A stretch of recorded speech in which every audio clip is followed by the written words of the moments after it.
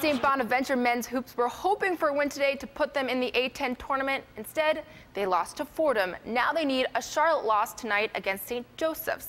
In women's action, UB advanced in the MAC tournament with a win today over Northern Illinois. The Niagara women ended their season today after falling to Marist in the semifinals of the Metro Atlantic tournament. Meantime, the Niagara men opened their tournament play. The top-seeded Purple Eagles against Siena. Second half, Wanye Green takes it inside with the reverse lay-in. Green had 15 points for Niagara.